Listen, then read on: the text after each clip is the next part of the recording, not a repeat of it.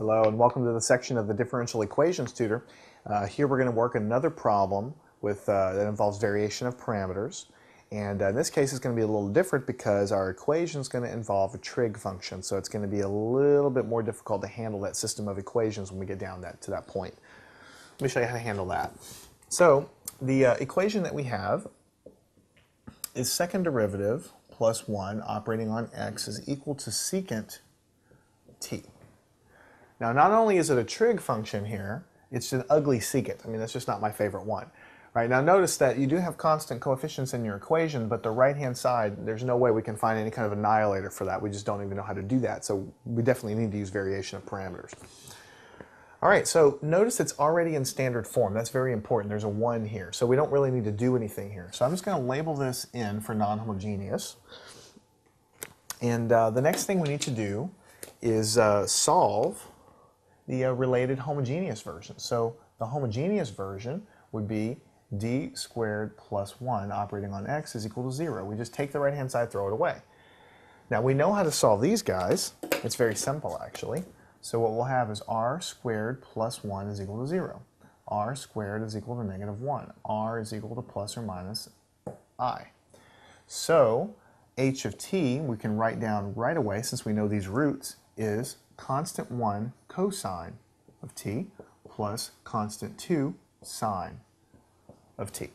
Constant 1 cosine of t plus constant 2 sine of t. We've done this so many times, I don't really even feel the need to explain it, but basically, you know, the 1 comes and jumps into there, and the 0 is the real part, so you have an e to the 0t and e to the 0t out there, so it doesn't really show up. So this is what we call h of t. It's half the solution. Now for variation of parameters, we're going to presume that p of t, that the particular solution that we have, is going to be exactly the same form, except we're going to make these constants vary with time. Plus c2 of t sine of t. All right, so we're going to make those guys solve or vary as a function of time. Now, we could take and we could plug it in here and we could set it equal and all that, but the dirty work has already been done, you know, over the years in the math books. Basically what you do is you form the following system of equations. You write this down again, except the constants have derivative marks on them. Of t cosine of t plus c2 prime of t sine of t. And the first equation is always equal to 0.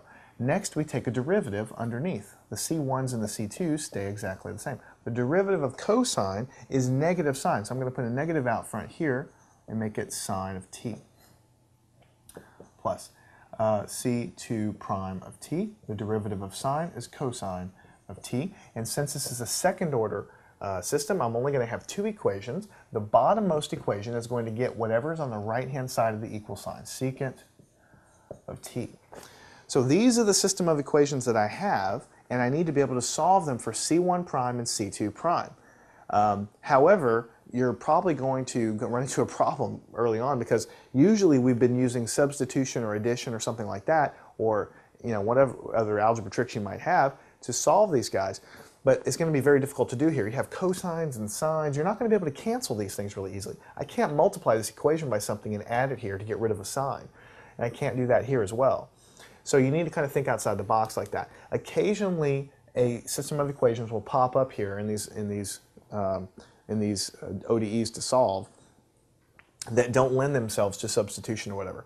So what I advise you to do, and what your book will advise you to do, is use